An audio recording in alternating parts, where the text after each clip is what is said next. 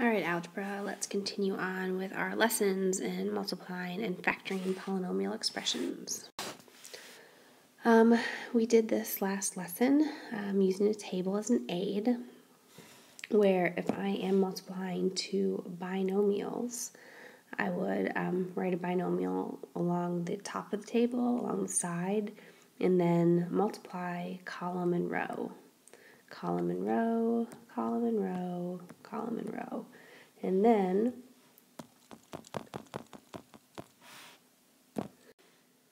go ahead and collect all the like terms. Most often the middle is going to collect. I get x squared plus 7 plus 3 is 10x plus 21, and I have an answer. So let's go ahead and try another one. Use a table to aid in finding the product. Write one across the top and one across the side. Multiply column and row, so I get 2x squared plus x, 8x, and 4. Collect like terms.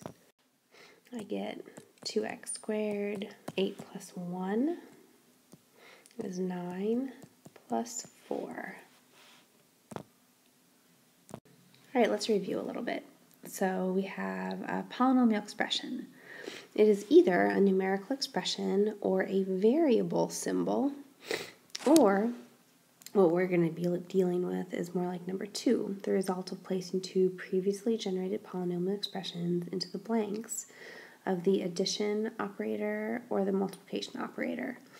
For instance, the last equation we just did, we got 2x squared. Well, no, let's do this. Let's talk about what the constant is when we have the term x minus 7. The constant is the number.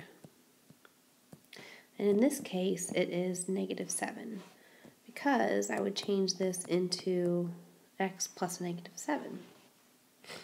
So that's why we're always going to have x, well, a blank plus a blank, even if this blank is a negative number, right? So that's what I just want to call out here.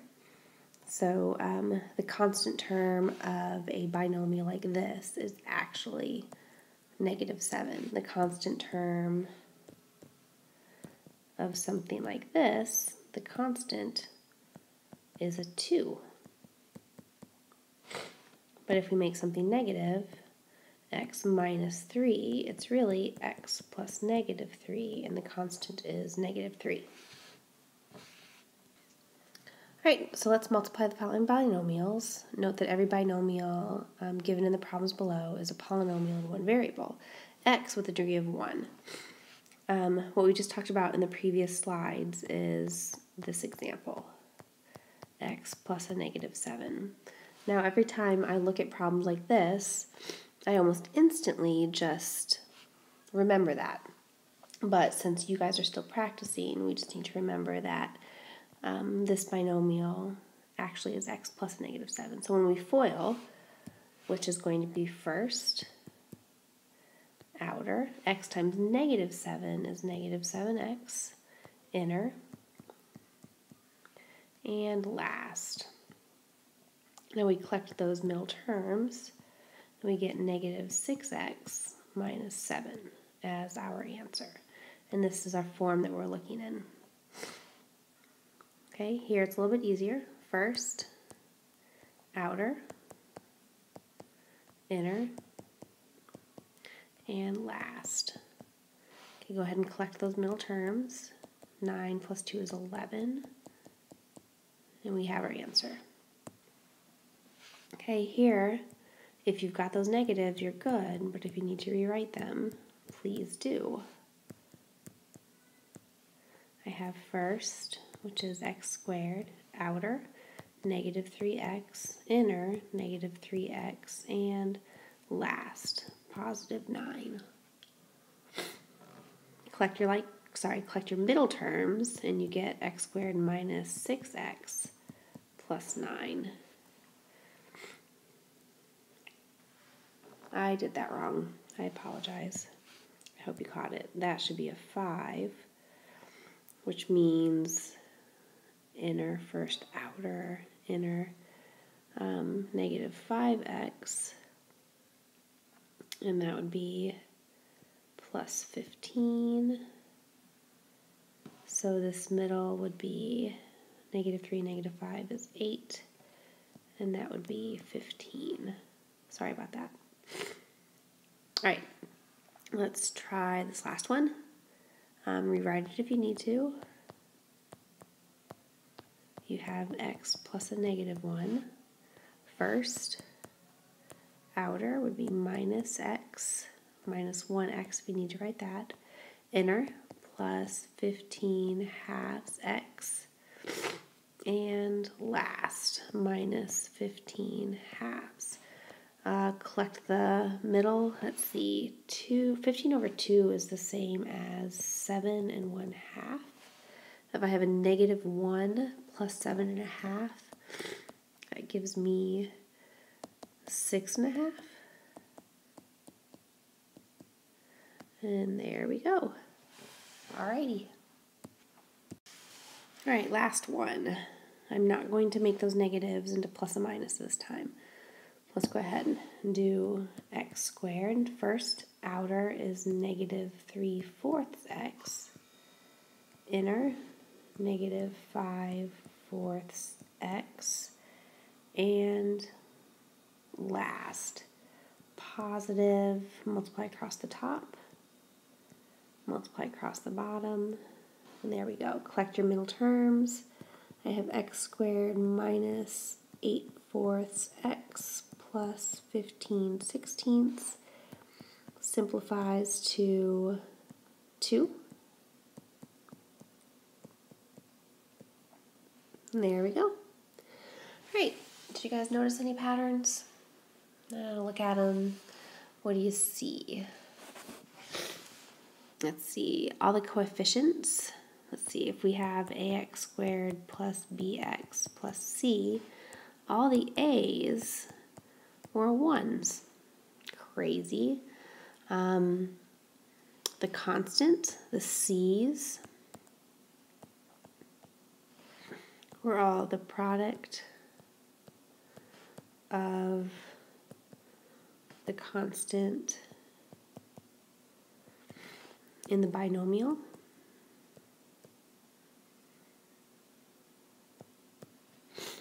What else? Looking at all my answers, what else do I see? The b's are always combined, outer and inner of the FOIL. That's really it. That's all I see. All right, now we factor. Here's where the work starts. I'm going to show you what I do every time because I really love patterns. What we're looking for is this last term, the factors of it, which 7 only factors into 1 times 7. And if we add those together, let's see, if I take that multiplication out and I make it a plus, I get 8. Look, there's an 8. So now I know I can break that into x plus 1, x plus 7 from those numbers right there. And you know, I'm always going to double check it. So first, outer, inner, last gives me x squared plus 8x plus 7. I got my original equation back. And it always works that way. Even these big numbers. I'm going to take that 90 and break it into 2 numbers. I'm actually going to take the negative 90. 2 numbers that give me a 1. I'm going to do 9 times 10. Looks like I need a positive 1, but I have a negative 90. So one of these has to be negative. If I multiply negative 9 times positive 10, I get negative 90. And if I add negative 9 plus 10, I get 1. and 1 is what I want. So these are the numbers I'm going to use. X minus 9, x plus 10. Let's check it. First, outer, inner, and last. Collect those middle terms and I get the original problem. It's sort of magical, isn't it? Okay, keep working with me. I need to find factors of 40 that add to 13. Now it's a positive 40. So find factors of 40. 2 times 20, 3, 4 times 10, 5 times 8. Right there I have a negative 13. Negative 5 times negative 8 gives me a positive 40. And if I add those, I get negative 13. So that's what I need to use, these numbers right here. X minus 5, x minus 8. Let's check it. First, outer, inner, last. Collect your middle terms, and I get my original equation. Crazy, huh? Okay, how about negative 100? And I'm trying to get to positive 99. I would do 1 times 100, and if we make that a negative and add them, we get positive 99. X minus 1, x plus 100. Check it. X squared minus 100x. No, plus 100x. Minus 1x minus 100. Collect your middle terms. Plus 99. Oh, I did all x's, didn't I? These are v's. It's okay. You guys can do it. I did the same thing up here. They're k's. I used x's. Sorry about that. Awesome. All right. So quadratic expressions. If the leading coefficient for a quadratic expression is not 1, the first step in factoring should be to see if all the terms in the expanded form have a common factor. What this says is ax squared plus bx plus c, where a is not equal to 1. So then after factoring out the GCF, it may be possible to factor again. So if we look at this one, first we're going to factor out the GCF, which in this case is a 2x. And then we're going to look at what's left over and try to factor it again, right? Another example, follow the steps to factor negative 16t squared plus 32t plus 48. Always factor out a negative. If you have a negative leading number, you want to get rid of that thing and factor it out. So I'm going to factor out negative 16 and see what's left. That leaves me with t squared minus 2 t minus 3. Now you can distribute and double check. That's going to be negative 16t squared plus 32t plus 48. And that's what we have up here. Cool. So first factor out the GCF. Now look ways to factor further. We're going to look at this right here and see if we can factor it further. I have a negative 3 that breaks into 1 times 3. I have a negative 2 in the middle, so if I add those I need a negative 2. That means I want a negative there. So that gives me negative 16 times t plus 1, t minus 3. Let's check it. First, outer, inner, last. Collect those middle terms. I get minus 2t minus 3, which is my original equation. So that right there is my answer.